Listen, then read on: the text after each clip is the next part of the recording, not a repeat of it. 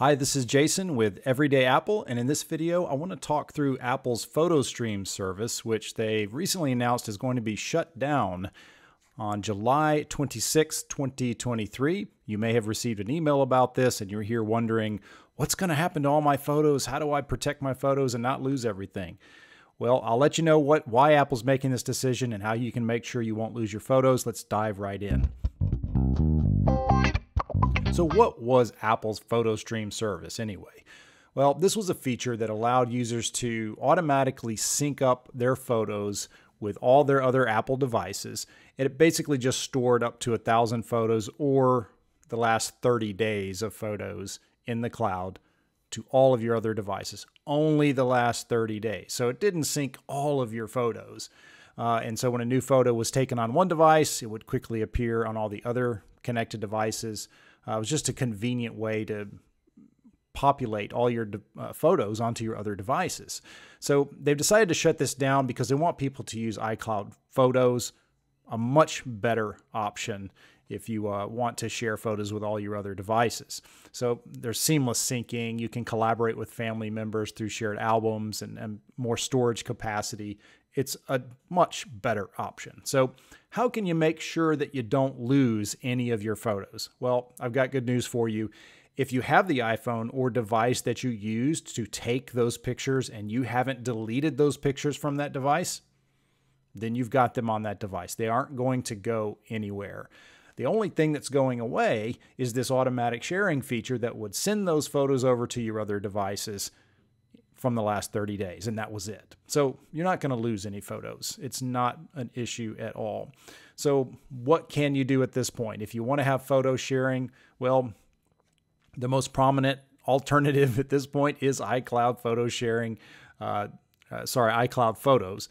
That's what you should be using at this point, really. This allows you to automatically store and sync up your photos across all your Apple devices and not just photos from the last 30 days.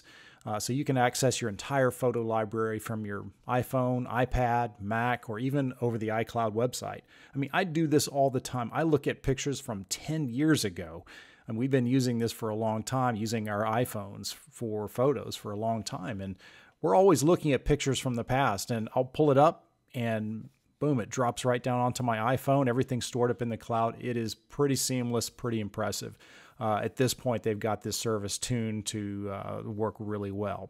So if you want third-party options because you don't want to use Apple service for some reason, I mean, there's lots of options I won't go into here, but you've got Dropbox, Google Photos, Amazon Photos. I mean, there's a number of approaches you could take there.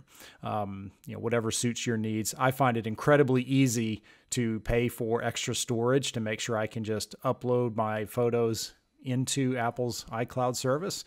If you're going to upload into the cloud through another service, you're going to have to pay for it anyway. So you might as well do what's built in there if you have an iPhone or iPad. So very simple to use that service. It's quite versatile, very effective to save everything and be able to access it quickly. So also be sure that you're backing up your devices. There's iCloud backup, that's just the default. Go in there and turn that on. Make sure you've got the storage space you need in iCloud to back up. Or you can use a service. I use a couple ways to back up. I use Time Machine to get a local backup. That's Apple's feature built in on the Mac. And I also use Backblaze to back up. I'll put a link to Backblaze services. That's a totally separate service where I can send a backup of my Mac to the Backblaze servers, and it's always there. Great service. I've got an affiliate link in the description below, and I've used them for many, many years. Great service. So that's it for today's video. I hope this has been helpful to you. Don't forget to like and subscribe, and there'll be more tech-related content in the days ahead. And feel free to leave any questions or comments that you have below. Thanks for watching. See you on the next one.